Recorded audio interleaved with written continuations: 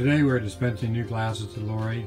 She has retinitis pigmentosa and is unable to see or to read prior to coming to our office. So tell me, Lori, how is that reader doing for you that we got? It's terrific. I was able to pick up a piece of paper and read it, which I haven't been able to do in probably 3 years now. Wow. So it's been a huge help. Terrific. And these glasses will help you see a little bit better far away. Just picking them up now, what's your first impression of them?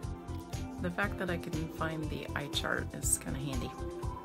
Good. I haven't been able to do that in a while either.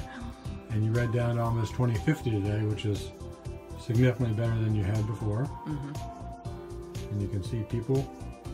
Yeah. Catch bits and pieces of things that I wasn't able to catch before, which is good. Terrific.